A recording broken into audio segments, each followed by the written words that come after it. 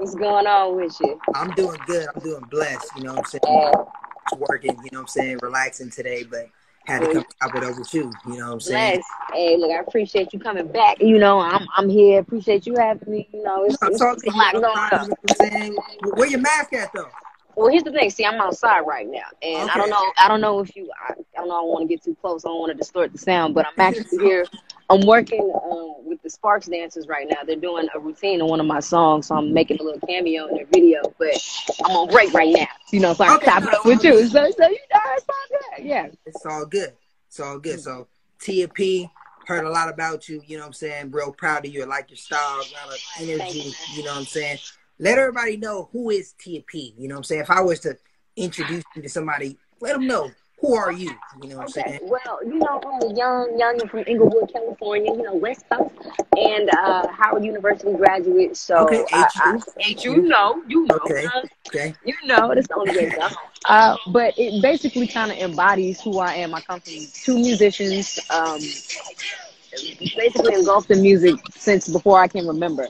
Yeah. And it's just been my way of communicating with people, young, old, intermediate, people who don't even necessarily consider themselves rap fans are fans of my music. And so the influence that I feel like my style, my creativity has on the genre, just as music as a whole, is beautiful to see in the eyes of other people, and fans and Yeah. followers and stuff like that. So that's me.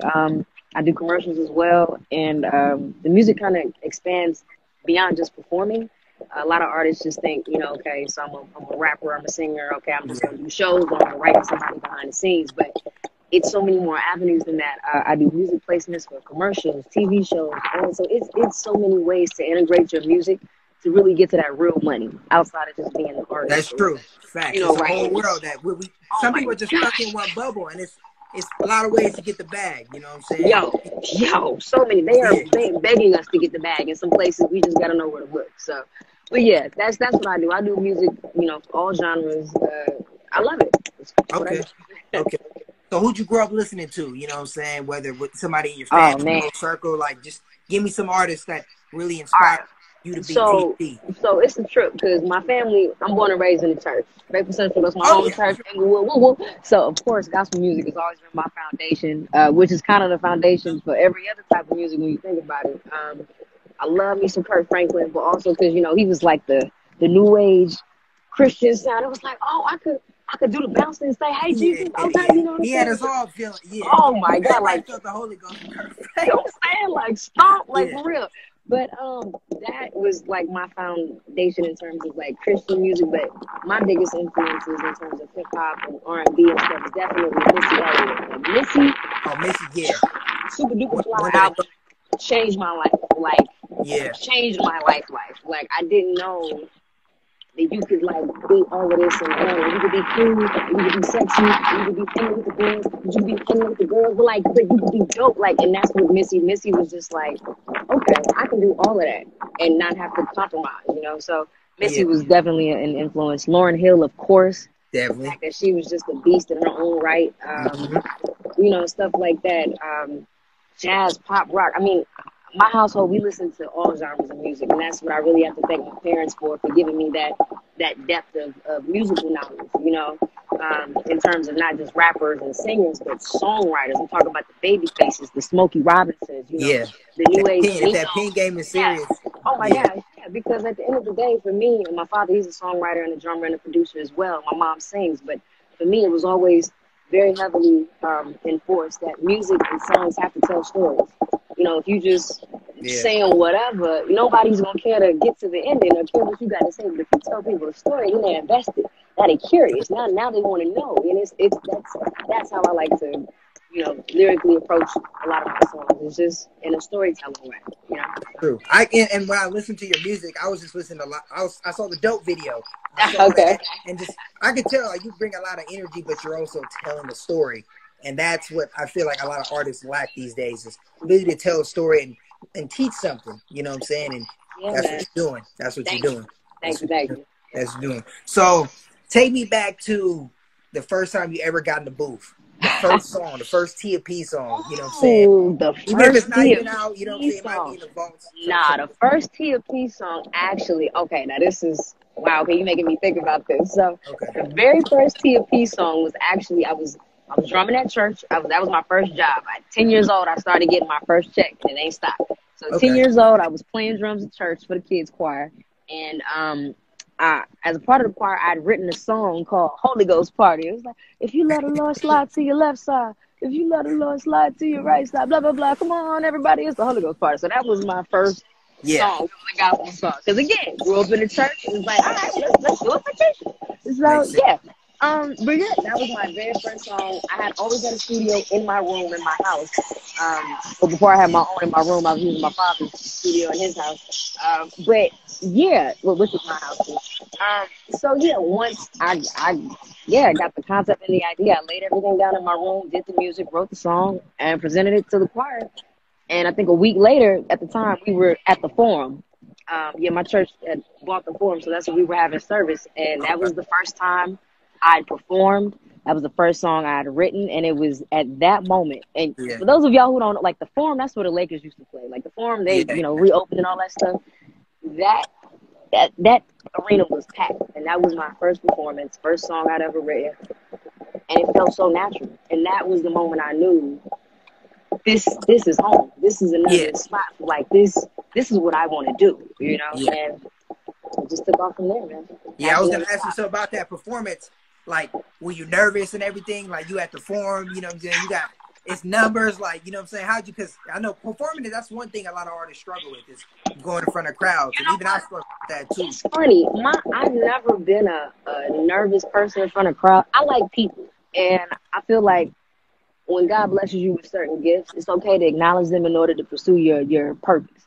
And I know that God has given me a personality that people are attracted to, that if used the right way can be a great catalyst for change, not only with music, but just in people's everyday lives. So that gift that I have doesn't allow me to be fearful when I'm in front of an audience. Because if I'm fearful, then I'm not trusting my gift. And if I'm not trusting my gift, I'm not trusting God. And if I'm not trusting God, what am I doing? You know what I'm saying? So That's true. Yeah. it's for me. It's cyclical. It all goes back to who do I trust? I'm not trusting me because Yeah. man is fickle. It's just what we are. We're fickle beings. We try not to be, but it's in our nature, in our flesh. So Mm-hmm. that's for me what it is. It's no fear because I know it's a part of my purpose. And if my purpose is to change somebody's life or give them some inspiration, and I can't be fearful in that. That's no fun. And if I'm not having fun, y'all don't have fun. So that's whack. You know what I mean? That's true. That's true. Okay. So when you in the studio creating new songs, are you what's your vibe like? You know what I'm saying? Are you freestyling? Are you pen and paper? You like a lot of people in the studio, you like to, you know what I'm saying? Like what, because that's one thing I ask a lot of artists is that vibe, how they get to create. You know, it's different. I don't really have a set way that I approach a song. It depends on how the song approaches me. It could be maybe I hear a melody, maybe I hear some type of rhythm, maybe somebody says something in a conversation that some triggers me, and now I hear a rhythm or something. Now I'm shutting them out, and I'm thinking about how I can make this thing a song or a melody or a hook or a verse, something. So it depends. I go with the vibe. I never try to impose a formula on something because music. I mean, in a sense, it's math, but it's not math. It's a creative process. I'm a real believer in letting things flow, letting the vibe come, and not trying to force anything. I'm big on not forcing the vibe. Like if the energy is not right, I'll wait. Yeah. You know what I'm saying? Like, Yeah. and that's just how important it is to me because I know when it's right, you can't force it. When it's right, it's gonna be right. You know what I mean? So yeah, sometimes I'll start with the keys. Sometimes I'll start whistling. It just depends. Yeah, I get you. So but I said a little earlier, I saw your music video dope.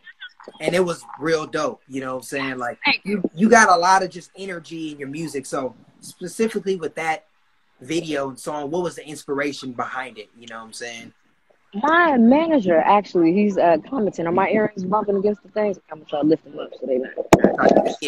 But yeah, shout out to Management 6X Entertainment. He actually came to me with the concept because when we started talking about the video, I was like, all right, it's like I had a bunch of ideas floating, and he was like, okay, what if we do like straight jacket, padded room vibe. And he knows I'm down for all types of crazy stuff. Like you can hang me upside down. You know what I'm saying? You can shoot me out of a cannon. I'm game. If it looks cool, I'm with it. And it's safe. Because, you know, trying to live. And, yeah, oh my bad. Oh, what happened? Hi. Hey, what's up? What up? What's going on? Okay, cool. All right, no. So we still got time. We good. I'm sorry, what were we talking about? I just got that. See, my mind be like, it was about the dope video, the inspiration behind that. Yeah. So, like I said, I'm into all types of crazy things. So my manager, when he presented the idea with the straight jacket and the padded rooms, I was like, yo, absolutely, I'm game. And I bought the straight jacket. We actually had the panels made specifically for the video, for padded walls, because initially we were going to try to shoot in an asylum. Harder than you think it is to find an open asylum that's not creepy, because I don't do the dead stuff. Yeah, see, you don't play that.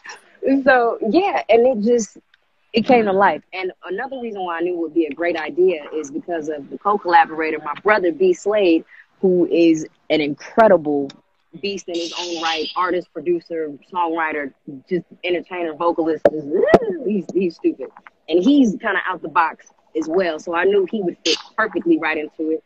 And it just came together, like, no pun intended. It just came together as if, like it was supposed to. Like, this was the only way this video could have been made. And I'm so grateful to my team for, you know, coming up with that concept. And I'm glad I trust them.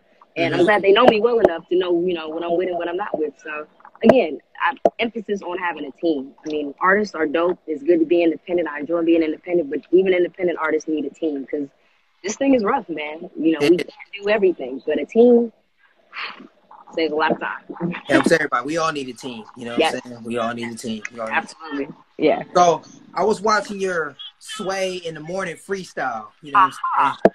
Gassing. You know what I'm saying? You know what I'm saying? That's when the real bars came out. So how did that come about? And you know what I'm saying, just being on Sway, because when I see artists get on there, that's like kind of a make or break, you know what I'm saying, moment. Yeah. And you really, you know what I'm saying, you did your thing. You know Thank you. How was that experience? Sway was that, when I got the call that I was going to be doing Sway, again, management made that happen. It was like, it's one of those milestones as an artist. It's kind of like you have to kind of not so much overcome, but that you have to go through to like be legit. It's like, I don't know, what do you call it? Like, I'm forgetting the word, but it's one of those moments where it's like, okay, I'm also like, oh, I'm doing something. You know what I'm saying? So it was great. He was dope. The whole team was dope. It was just an experience I'll never forget. For me, it's up there to I equate that to one of my hip hop moments when I opened up for KRS-One at the Roxy, and we spoke a little bit during the sound check, and he basically said, "Yo, welcome to hip hop." And you know, from the teacher KRS-One saying welcome to hip hop, that's all I needed. I felt like I checked in, like I was good. You know what I'm saying? So that's definitely up there with one of those hip hop pinnacle moments that I won't forget. Yeah. Got you. What was the moment you realized, like, you know, you've had a number of noteworthy moments, but what was the moment you realized, like, damn, I'm pretty good at this music thing? Like, was it somebody randomly coming up to you and maybe asking for an autograph or saying you changed my life, or you know what I'm saying? It's honestly a combination of two things. The first is, you have to understand, my parents are not, and I say this meaning it entirely, they are not bullshitters. Like, if I was whacking things, because they're musicians, they've been around goats and greats. My mom used to sing for Daryl Coley. My dad used to play drums for James Cleveland and Kurt Franklin, everybody back in the 90s. So it's like, they know their craft. And if I wasn't good at this, like good enough to make a career out of this, they would have stopped me a long time ago. They're not the ones to just be like, that's my baby, she the best one. Like, no. If I was whack, and they told me sometimes some stuff, you know, along the way, growing as an artist, where I need to do better and you know, evolve and do. And there's nothing wrong with that. I think as an artist, you have to be able to take criticism and be better. So my parents are definitely one of the major influences and reasons why I know I'm good at what I do. But aside from, of course, they're just your parents, the reactions that I get every time I do something live. Like, it's one thing to have followers who follow you on social media and, you know, blah, blah, blah. But a lot of them come out to my shows, and when they see me, they're like, oh, my God, You're so little. Like, I guess I Yeah. present myself largely, but yeah, I'm only like 5 feet. You know what I'm saying? And 100 pounds soaking wet. So, you know, I'm child size, but the reaction I get from them, the love I get from them is crazy. Um, how much time I need? See, this not me. This Deborah. See, I got to go on Miss Deborah's schedule. Oh yeah, I got a couple more questions. Yeah, yeah. I just got a few more questions. We good. Yeah. We Gucci. For Okay, it's sure. all good. For sure, for sure. So being a woman in the industry, you know what I'm saying? Like what I ask a lot of women when I interview them is how you keep your sanity. You know what I'm saying? What's self care for Tia P? You know what I'm saying? Like how do you just if you want to get away and just, you know, regroup and everything? You want to know what kind of regroups me, and I know a lot of sisters can relate. It's washing my hair. You know what I'm saying? Like there is nothing more black, I feel like, than hair day for a black woman. You know what I'm Yeah. saying? And that because you get into you are literally washing out your roots. You are getting to your skin, your scalp. You like the very bottom base of you. You are massaging, rubbing, cleansing.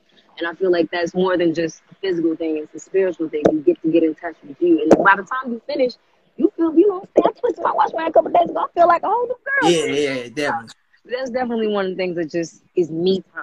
You know, I'm not necessarily listening to music while I do it, but I'm Tia. I'm not Tia P. I'm Tia. Tia got to wash her hair. You know what I'm Gotcha. saying? Everybody, yeah. You know what I'm saying? I'm bald, but shit, you know, I gotta, you know, rub my scalp and all that. What's the beard? You know, these things. Yeah, So, yeah. yeah, I'm I saying feel so. you. That's definitely centered. And just chilling. Just I consider myself just chilling. Just Netflix or chill. Like sometimes I Yeah. can be basic like everybody else. So yeah. Like, okay, okay. So with everything going on, you know what I'm saying, especially with the black community, you know what I'm saying, and you being a woman and artist and you're really using your platform to bring awareness just to a lot of different situations. What are your solutions for the black community, you know what I'm saying, just to improve our well-being from just the healthcare industry to just Right. mental state, just everything, you know what I'm saying? Well, a lot of times, and I know a lot of people have said this, the black dollar is so powerful. I mean, we Yeah, say that, but we have to say it and use it, you know, do it, show how powerful the black dollar is. Because yeah, honestly, you know, it's unfortunate, but the way the government and our society is set up, they don't really hear us until we start talking to them via money. And that's what it is. We live in a very capitalistic country. It's the definition of how our government works. mm-hmm. But that dollar, our dollar, is incredibly powerful. We have to understand the power that we have. We've been told for so many years, decades, centuries, you know, that we're not of value. We are less than. We are not, you know, worth or equal to, you know, the white man, or blah, blah, blah, blah, blah, blah, blah. Yeah, And to an extent, I mean, if you keep counting that into a culture, they will start to interpret that and believe that. But I believe right now is such a great time because minds are continuing to open. People are starting to really realize their value and that they are, if not more valuable to the foundation of this country and to its future than, you know, your average, you know, white person, white male or female. And that's not being racist. That's just looking statistically and looking at the facts. mm-hmm. They will be the minority within a few years, and there's really nothing that they can do about it. So our power is increasing, and I think that's the reason why they want to try to hide that from us, you know. And also, aside from the money tip, I'm a very big health advocate, especially for my community, because if you look around our neighborhood, it's a lot of fast food joints, it's a lot of chicken Mm-hmm. joints, it's a lot Yeah, of, you know, grease, cholesterol, and they have like, you can get like 4 meals for $20. It's insane. You know what I'm saying? And black wealth, black health is equivalent to black wealth for me. And I definitely. stress that. Yeah, health is wealth, definitely. Yeah, black wealth, health is equivalent to black wealth. Like that, if we're not alive to make a change, you know, we can't see those dollars if we're not alive to, you know, really make that thing happen. So it's a bunch of facets, but I definitely think health and the black dollar are the two main things we need to focus on, because if we can live longer, we can make more. If we make more, then that's better living, not for us, but just for our next generation as well. So that wealth, not rich, but wealth. Yes, I love it. I love it. I love it. Thank you, thank you, thank you. Well, Tia, thank you for a lot of the just drop a lot of wisdom. It's good to getting to know you today. Bless, man. Thank you for having me. Yeah, Appreciate drop it. all your social media information. You know what I'm saying? How can the people find you and you know what I'm saying, listen to all your music? I got you. Okay, so you definitely can find me at I am Tia P. That's on the Instagram. IamTiaP.com. That's the website that has photos, information about where I'm at, what I'm doing, blah, blah, blah. YouTube, youtube.com/IamTiaP. Spotify, iTunes, Tidal, Amazon Music, all that good stuff. Wherever you can buy, stream, and download music, you can find me on. Okay, so do all that. I got the website, Twitter, Instagram. Yeah. I think that's everything. And yeah, shout out to my publicist Classic for linking us together. And again, my management 6X Entertainment. Can't forget.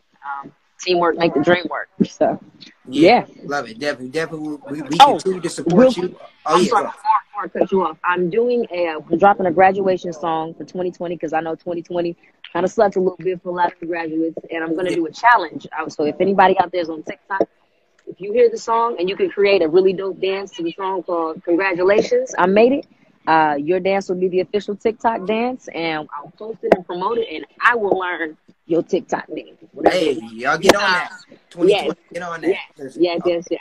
I love it, love it. Well, we're gonna continue to support you. Good luck in all your endeavors, and we're definitely gonna run this back soon. You know what I'm saying? Another Let's time. get it. I'm game. I'm game. Thank you for Gotcha. having me again, man. No Peace, problem. bless. You have a good day. You All too. right.